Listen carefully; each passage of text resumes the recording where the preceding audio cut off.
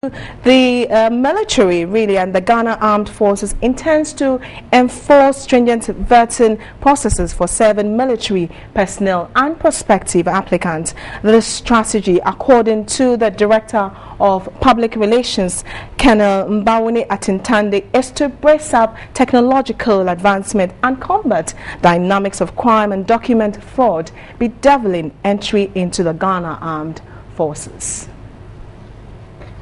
Between March 2012 and June 2013, 19 people were dismissed from either the recruit training schools or after they had graduated for false documentation. Many of them have false attestation, that is, they've been able to say who they are, but this is false. And somewhere along the line, you may not be able to find that out, but you'll find that out as time goes on, because certain people will say, I bet this man, I know this man. Or this certificate doesn't look like yours, or it's not yours, or this is my certificate that you have stolen, or something like that.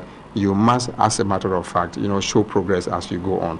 So if first day you come in and by the third week, fourth week, 3 months down the line, you are not able to show progress, then it means that you are not a material suitable for us. He was hopeful the introduction of a strict vetting process before entry into the Ghana Armed Forces would solve the problem. One of our main requirements or responsibilities is to see how we can weed out bad nuts from our system.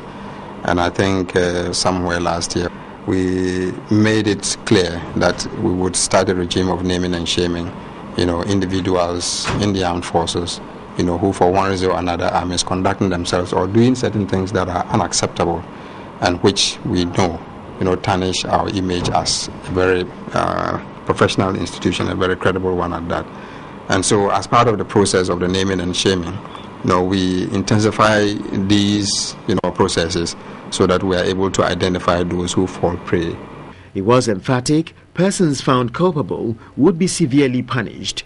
But there are various kinds of punishments that are reserved or that are allowed or that are in place for various kinds of offenses, as you commit them. Have been found to have come in with a false document and you are still in service, you'll be dismissed. When we declare you a whole, it is clearly stated that everything that you have has to be handed over at any point in time when you are found. Colonel Atintande indicated the Ghana Armed Forces will introduce electronic application for prospective candidates for recruitment. We have not started recruiting anybody into the armed forces now. So maybe there are people out there who are, going around and trying to suggest that, I can help you to do this or do that, I'll buy the form for you. Absolutely nil, and it's false. We are not recruiting now, and anytime we are ready to recruit, we will advertise this in the newspapers. All right, we'll put it on our website, we'll put it on other platforms for people to see and hear and know that yes, it is time for recruitment, and all the readiness requirements are put out there. This time, we're even going to go online. And so recruitment will now be online. You will not go buy a form at the post office or anything like that.